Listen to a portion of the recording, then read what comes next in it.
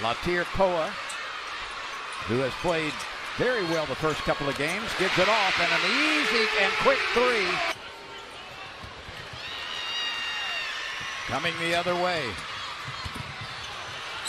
A lot of contact, no whistle.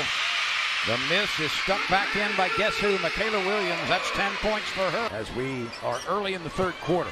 LSU down by 1. A three is up, and a three is nestled home. It's not bothering them one bit.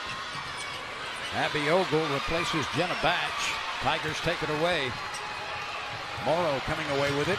Quickly down court. Williams able to power it home from the left side.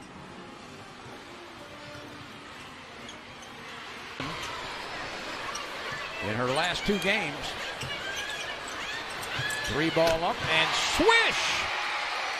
Mikaylah Williams has 20. As the Lady Tigers get it and push it down the floor. Morrow with the easy steal. Pitches it across the zone. Williams got another one. Oh my goodness! Look at that rotation.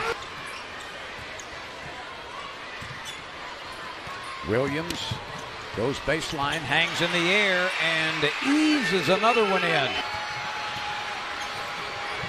For 3. Bang! Nobody can stop Mikaylah Williams today. Because they realize just what Mikaylah Williams brings to the table, and now they realize, well, we've got to defend this too.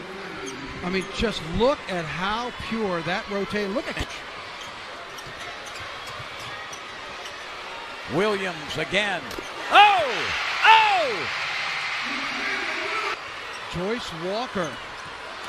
Speaking to the point that you were making with the numbers for a freshman. 42 on the day. Joyce Walker had 36.